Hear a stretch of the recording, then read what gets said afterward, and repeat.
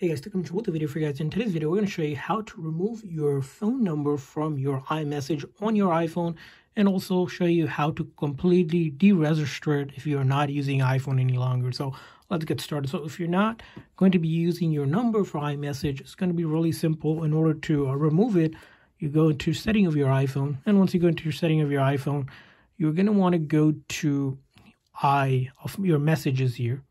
Once you go into your messages, it's going to look like this, where it's going to say send and receive. Your number will be listed here that I am just covering up. And then you're going to go ahead and click on that send and receive. On send and receive, you should see your number up here. And all you do is select, just click on this and it'll unselect your number and you'll be removed that number here. You can use an email if you like your iMessages still to come through the email. But if you want to unselect it, as you can see here, this message will come up to remove it, and you can go ahead and remove it.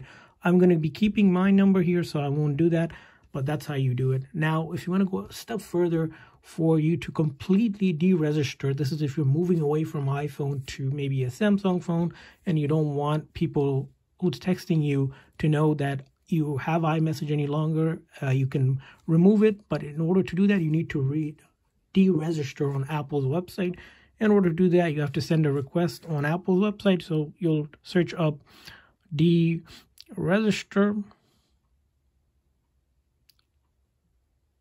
iMessage. When you do Google that, there's going to be a self-serve Apple website that actually allows you to go ahead and do that. And this is what I mentioned about. First thing is, if you wanted to turn off iMessage, you can follow this step here.